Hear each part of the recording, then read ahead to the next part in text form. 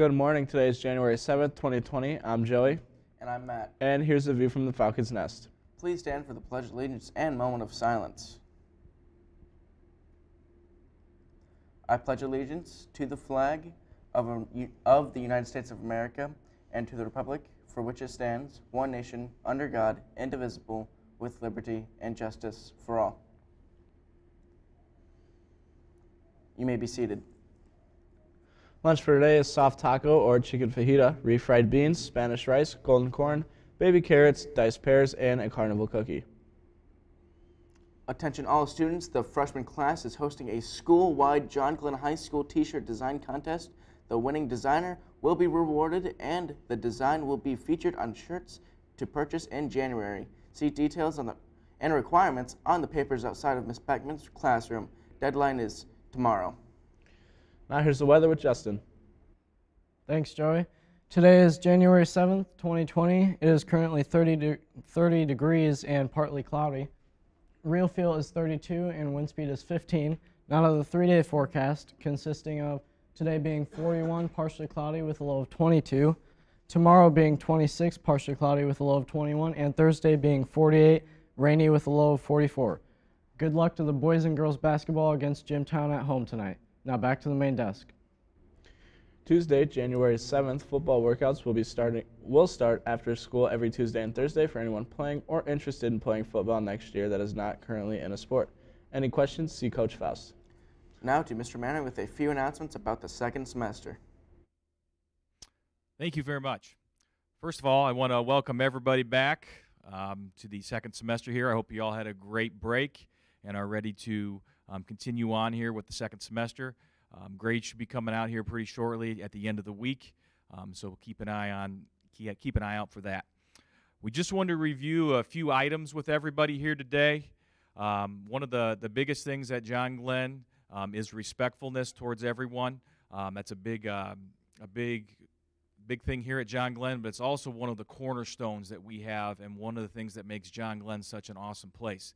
So I just want to remind you that while you're working with others is to be respectful and mindful and kind of do your best to work with everybody that's here at school. Just a few other reminders. Just a reminder about cell phones. Okay, cell phones are to be used at the direction of your teacher or the adult in charge of that particular class for instructional purposes only. You can keep your cell phone in your pocket or in your computer case, purse, things like that. There's also holders in all classrooms that you can put those in. Cell phones are permitted to be used during passing periods and also during lunch. So just a reminder with that. During lunch, we are modifying things a little bit. It's always been a rule or an assumption here, but we are seeing some things with people moving around school during lunch, and that can disrupt the learning environment and the classes that are in place there.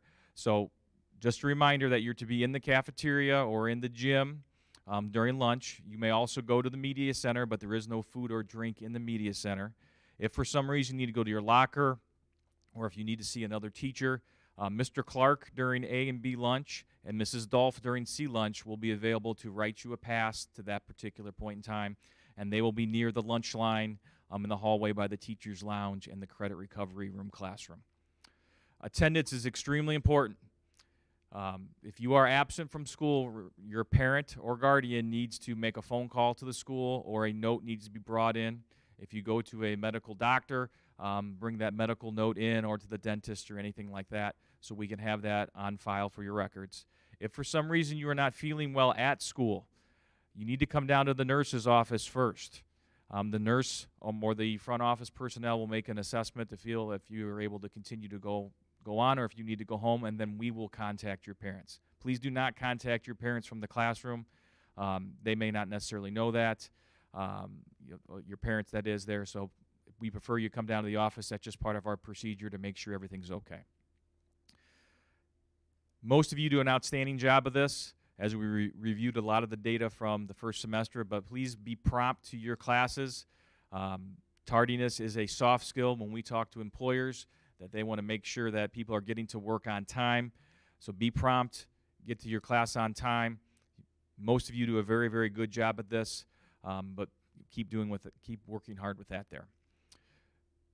Your planners that you received at the beginning of the school year, make sure you're carrying those for passes. As time goes on, people start to not have those. They lose those for whatever reason. If you do not have your planner, there are some available in the office, but you need to make sure that you are carrying that with you. Teachers have been reinforced to use the planner in the classroom for passes, so make sure you do have that. And the last thing here, just a reminder that backpacks are to be kept in your lockers. This does include 7th period. There's plenty of time to get to your locker and where you need to go after school.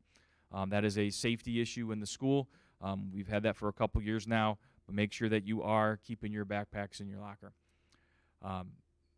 Just one last thing, welcome back. We're excited to see you, and we're going to have a very, very good second semester, and we're already off to a really good start.